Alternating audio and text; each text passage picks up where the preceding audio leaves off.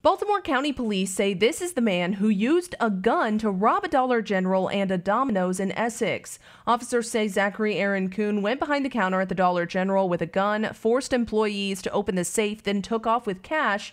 Just 2 hours later, officers say he went behind the counter of a Domino's on Eastern Boulevard, had an employee there open up the cash register and safe, then took off with cash. Kuhn was arrested during a traffic stop, and officers found a loaded gun on him. His charges include 2 counts of armed robbery. Katie Johnston for WJZ.com.